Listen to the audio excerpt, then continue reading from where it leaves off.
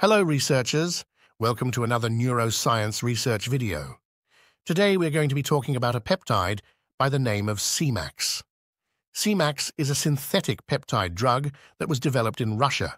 It is a heptapeptide, meaning it consists of 7 amino acids, and it is a modified version of a fragment of adrenocorticotropic hormone, also known as ACTH.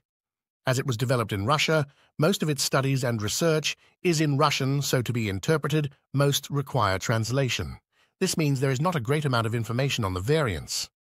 Semax is generally regarded as a neurogenesis, inducing peptide, increasing the plasticity in the brain. It is thought to do this through multiple pathways such as BDNF enhancement and also serotonin and dopamine modulation. Semax also exhibits pleiotropic effects on immune response, angiogenesis, and calcium regulation at the genomic level, which likely underlie its neuroprotective actions in focal ischemia. Semax is thought to be a cleaner cognitive enhancer than general peptide extracts such as cortexin or cerebrolysin, as it is a singular peptide. Effects are normally thought to include spatial cognitive enhancement, learning enhancement, and long-term memory enhancement. It has also been found in studies to be neuroprotective, and it is approved for the treatment of ischemic stroke and transient ischemic attacks in Russia. Some users also report a moderate antidepressant effect as well. Semax is generally well tolerated with few reported side effects.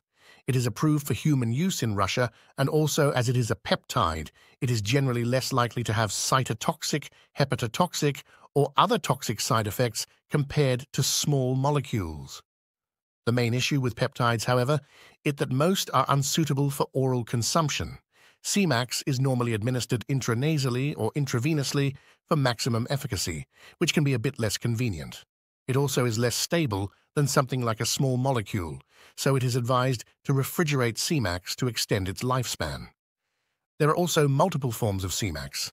The original form of Semax is generally used less than modified versions, as the modified versions have a better pharmacokinetic profile. One modification of Semax is adding a n-acetyl group, making n-acetyl Semax. N-acetyl Semax, also known as NA-Semax, is a modified version of Semax with an acetyl group added to the N-terminus, which increases its stability and potency. For some people, NA-Semax and NA-Semax Amidate have somewhat different profiles in terms of their effects, so it may be best to test both. N-acetyl Semax Amidate is a further modified version of N-acetyl Semax with an additional amidate group, which enhances its lipophilicity and blood-brain barrier permeability. Some versions of Semax also have an acetate group added to improve the pharmacokinetics further, however it seems not very necessary. A derivative of Semax called semax-og also exists, however there is not MEQ information on it. NA-Semax and NA-Semax Amidate are used the most as they are normally superior to the base peptide. The average dose commonly used intranasally for Semax and Semax derivatives is 200 to 600 micrograms daily. Higher doses can have potentially anxiogenic and antisocial effects, so most users stay within the mentioned dose range. In conclusion, Semax and derivatives of Semax are quite interesting peptides in terms of their nootropic and neuromodulating effects. Semax is commonly combined with another similar peptide named selank, so that will be the topic of our next video. Anyways, thanks for watching and stay researching. Make sure to subscribe to join the Komaru army.